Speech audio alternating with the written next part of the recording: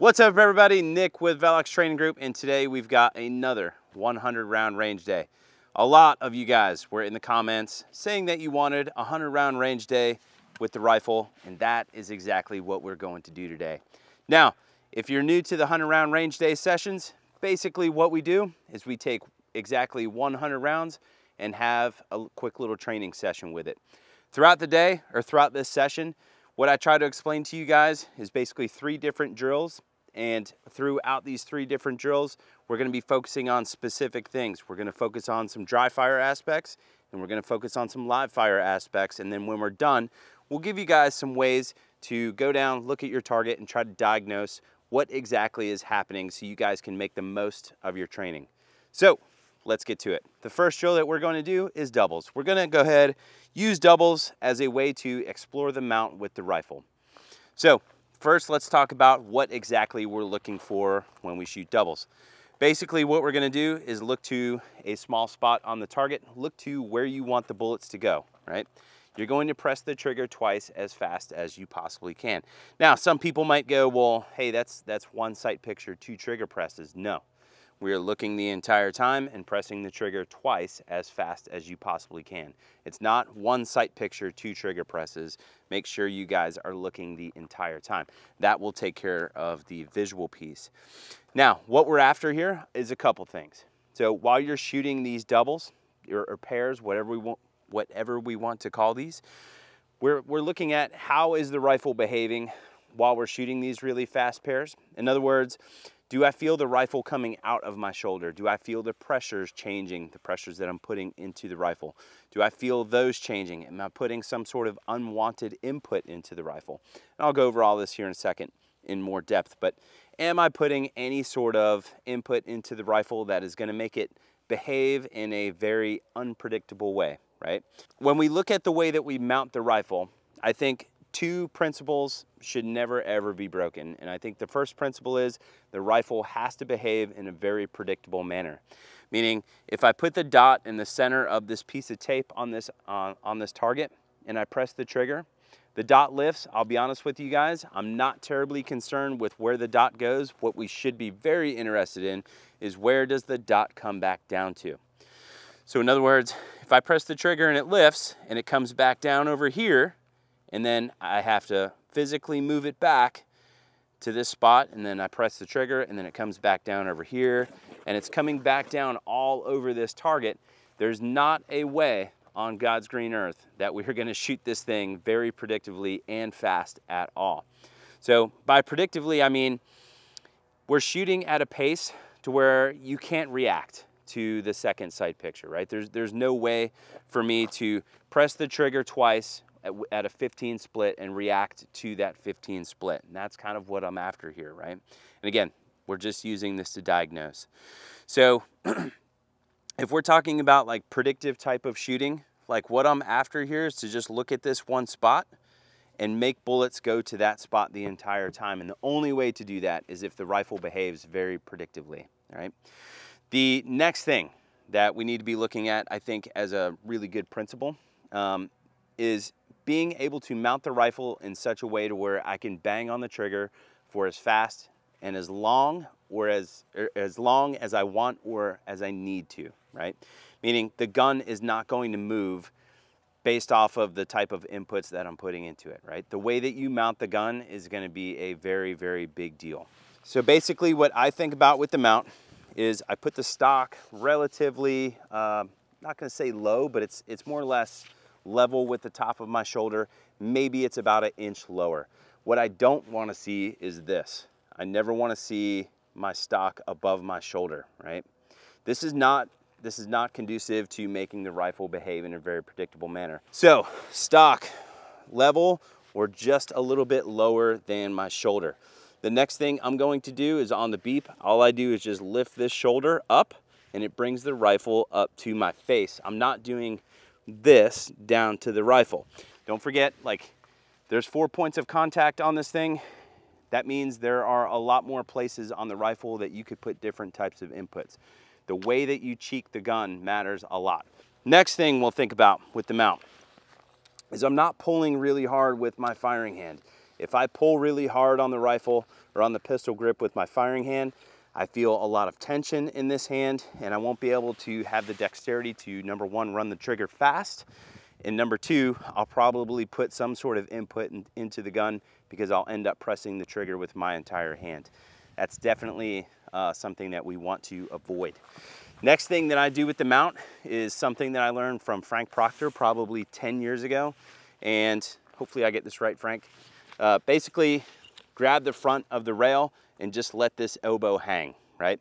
When you do that, you will feel the rifle suck back into your shoulder, and what you will feel is you don't have to put a whole lot of effort into pulling the rifle back into your shoulder.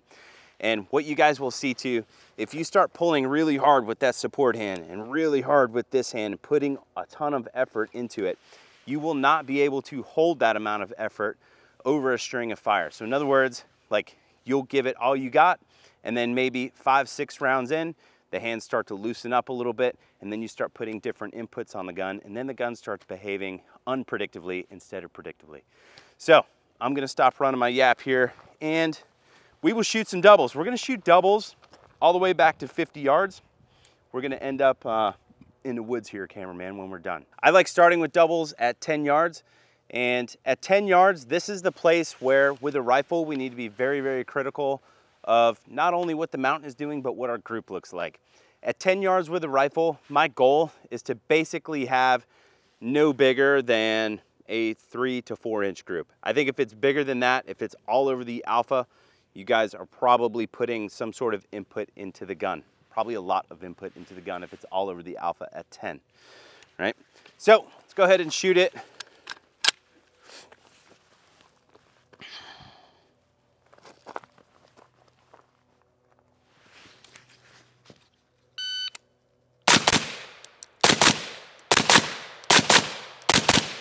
Oh, I shoved on that last round. The last round went off to the left a little bit.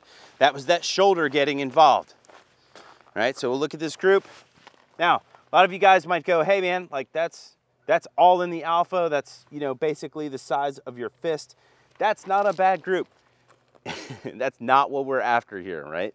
We're after way more than that. If we're paying attention to how the gun is behaving like we should be, or as much as we should be, that's never good enough. Like, I want to see this, right? So when we get done with doubles and we come down here to the target, what we're looking for is trends on the target. And if there's not really a trend on the target, which I would say there's not much of one here, are there bullets in places that you don't want them to be? And if so, did you see that happen? Okay, so the ones on the left, for you righties, if you push with your shoulder, your cameraman stand right here, if you push with your right shoulder, you will see the gun track to the left. That's what's happening. So like, you'll pull with your support hand, right? And then as soon as you go to push your second shot, this happens. That's when you will see bullets tracking to the left. All right, let's go back a little further.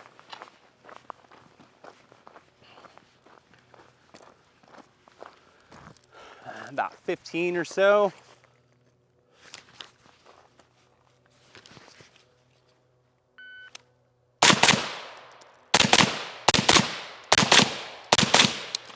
All right, is that 8 or 10? Cameraman, I think it was 8? It was 8. Okay. Much better, starting to settle into it a little bit, right? Not bad. All right, let's go back further.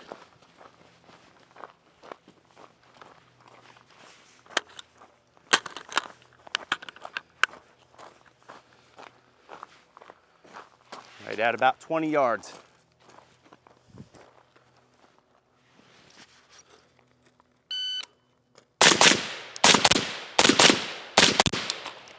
Okay, let's go down and take a look at the hits real quick.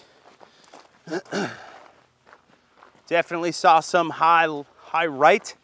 I would say for a righty, if you're seeing some high right, the dot is starting to catch your attention when it starts to lift.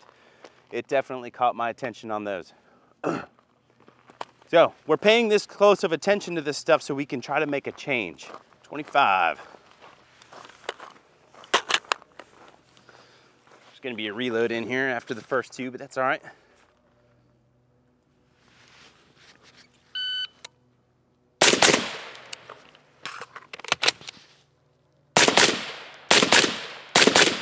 All right, something really interesting happened there. We'll look at it after.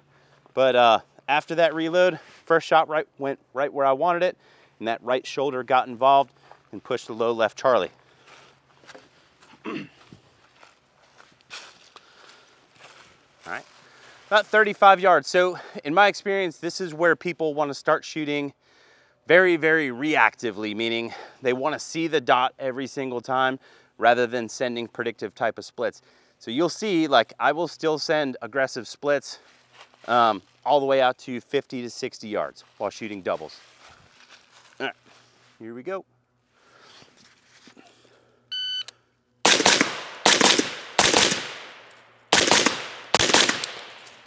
All right, felt a little bit of tension there, which I feel like is normal, right? If you guys are not feeling any sort of tension in your shooting, it's kind of like you probably should go a little bit faster.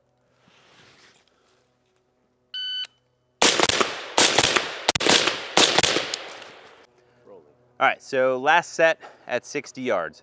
So 60 is certainly a place where people do not want to shoot very fast. And I'll tell you guys that if you never explore how fast you can actually shoot things at this particular distance, you'll never know, right? That might sound like common sense, but I feel like a lot of times people go to the range and they stay inside of their comfort zone. You will never get better if you just stay inside of your comfort zone, right?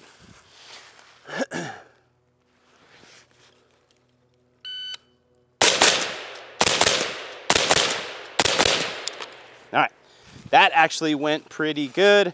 The last shot is kind of high right. That might be a high right delta. We'll take a look.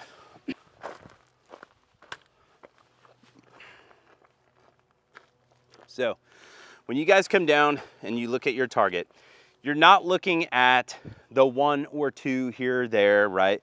Like this one, like, yeah, that's not great, but like, that's not a trend. We want to look for trends. And so what I would recommend you guys do, instead of looking for the 1 or the 2, look for the many. What do the many rounds look like? I think the goal of doubles, if you shoot it pretty well, right, and you aren't putting any sort of input into the gun, is as you get further back, you will see the group kind of expand like this, totally fine, right?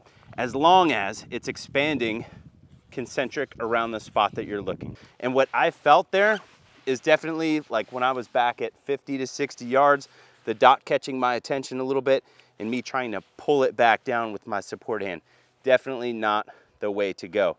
Now, if you didn't feel any of that, right? Say you're the guy that you're like, man, I don't know how the hell that happened. I didn't feel it, I didn't see it. But this is your target. This should key you in on some things that are actually happening with your mount. And this should tell you like, all right, maybe I should pay more attention to what my support hand is doing. Is my support hand coming off of the gun? Do I have consistent pressures throughout the whole string of fire with all points of contact? Things like that. Like this will give you a way to, you know, more or less not only diagnose, but give you a way to pay very close attention to what exactly your mount is doing. Let's move on to the next thing. Second drill that we're gonna do is target transitions. So things that we're gonna be looking at for this is how is the gun arriving on target, number 1, and am I able to shoot it at the pace that I should be shooting it, meaning am I using the correct type of confirmation levels? Some things that will help you guys with getting the dot to land precisely on the spot that you're trying to hit. Number 1, getting your eyes out in front of the gun, meaning when you look to a target, it's not just look at the target, it's look where you want the bullets to go. So like look to a very small place to place your dot on. That is how you're going to get the gun to stop on the target, okay? Next thing is don't shove the gun, right? Especially if your gun looks something like this with a suppressor, a flashlight, and a laser on it. This is a front heavy gun. If I shove this gun, it is not going to come to a complete stop. And if it does, it's going to be beyond the target. It's going to pass the target. Then I'm going to either have to make corrections or at the end of the day, just shoot crappy points, neither of which are really good shooting. So like look to the spot that you want the gun to come to and just kind of let the gun come to what you're looking at, right? That's the visual piece of this. The next thing that we're going to look to is confirmation levels. So when you have different size targets like what we have out here, we've got partials, we've got open targets, we've got small steel. That partial over there is significantly smaller than this partial right here. You can't shoot all of these at the same type of conformation levels. And what I mean by conformation levels is like when you look to a target and you put the dot on the target, how much of the target is it covering up? If you put the dot in the target and it's swimming in a sea of brown, you could shoot that one way faster, right?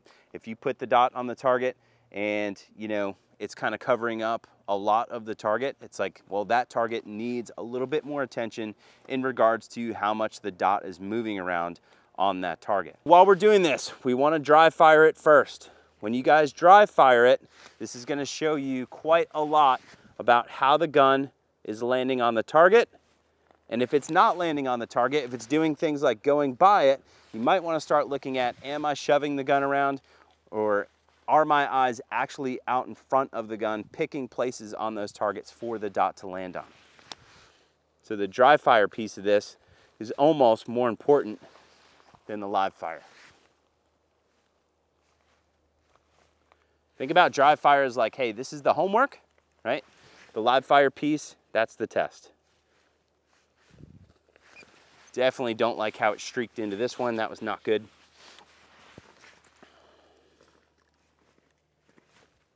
There we go. All right, let's go ahead and shoot it. So we'll shoot this twice. So that'll be a total of 10 rounds, which should leave us with, cameraman, 16.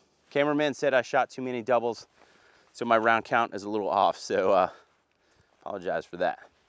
All right, here we go.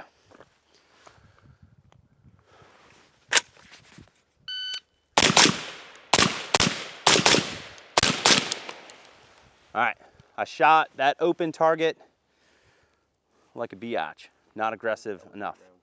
What's up? You shot 4 targets, 8 rounds. 8 rounds. I'm glad the cameraman does math really well. Add 1 more target, you have 10. Okay, all right, here we go. Let's do it again. One more time. There we go. Much more aggressive. The last thing that we're gonna do is a movement drill. Now, a lot of the times when I set up movement stuff, it's not some sort of like standardized drill. And sometimes it is, a lot of the time it really isn't. I would just put up random targets, right? Throw some sticks out, some random targets at different distances. Some of the things that we're looking for with movement, right? We're gonna start here at this stick, shoot 5, move up to that stick, shoot another 5. I think some of the key things here is, number one, how do we get out of this position, right? We don't wanna do things like stand up tall, shoot that 5, and then have to like drop step to get out of that position, right? Every time you go to drop step, you are adding basically a second to a second and a half on top of your total time. It's not a good idea to do things like drop step. So what I would look for in my movement stuff, stand nice and wide, right? Feet wide, spread apart, knees bent. This is all good things. When we leave out of this position, all I'm going to do is just push forward like that. So it's almost like your shoulders are leading the way in terms of what is going first, right? It should feel like someone is more or less like pushing you from behind. It should not look like this to get out of that position. You don't want to do things like drop step to get out of that position, things like that. You should just like lean and go forward just like that, right?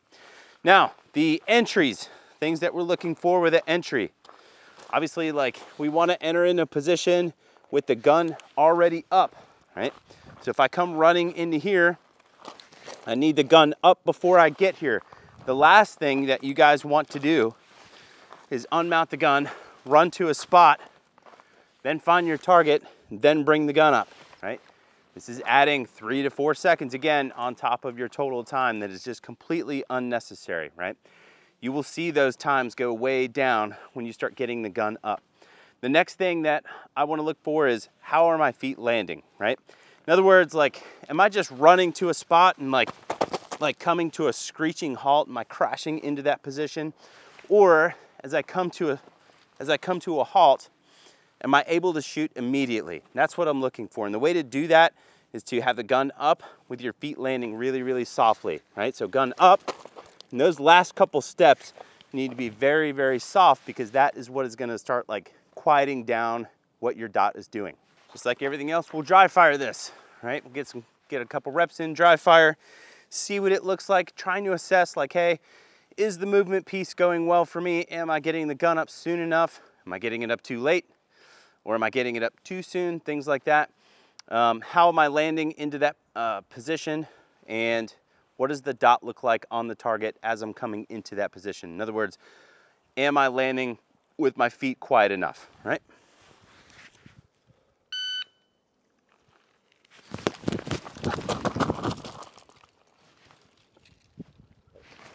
Okay. Another thing too, anytime you're not doing any sort of shooting, that's dead time, right? That's costing you time, get that over with quickly. It shouldn't be like, if there's a run from here to here, it shouldn't be like a meandering, slow walk.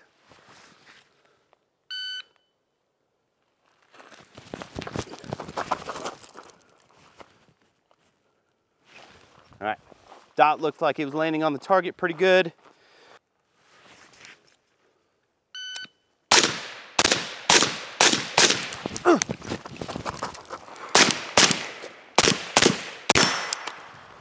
All right, do it again. Definitely not precise enough on that steel with my eyes, at least on the first shot.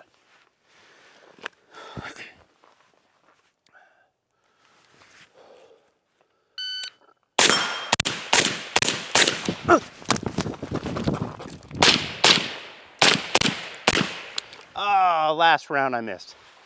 This one, pretty boring again, like alphas just basically stacked in the spot that I was looking. We've got 2 alpha, 2 Charlies up here. This is the one that I was leaving on. So like for me personally, at least, the stuff that I've been paying attention to in the last couple weeks is trying to stack shots very precisely as I'm leaving a position, because I know that is one of my weaknesses, and this is pretty damn typical for me. So I know that these 2 alphas are probably my first shot, and then as I was leaving out of that position, this target really didn't have my attention anymore, which is why you're seeing Charlies on that one. Steel, there are 4 alpha on this one. It's pretty boring. Did not shoot that guy, shot this one. So another same exact thing, right? 2 alpha, 2 Charlie. This is me like streaking the gun into the position and not waiting for, you know, the sight to be settled in the middle of the target, right? This is why we're out here working on this stuff. And if you've got 100 rounds, again, this is the stuff that you should be paying attention to. What are the trends on the target? What types of things are you guys assessing while you're doing this? While you're doing the dry fire bits of it, while you are doing the live fire piece of it, what things are you assessing? What things are you looking at, right? What things are you paying attention to? That's what I got for you guys today. If you guys have any questions on anything that we did in this video, as always, feel free to drop them in the comment box below. Always happy to answer them for you.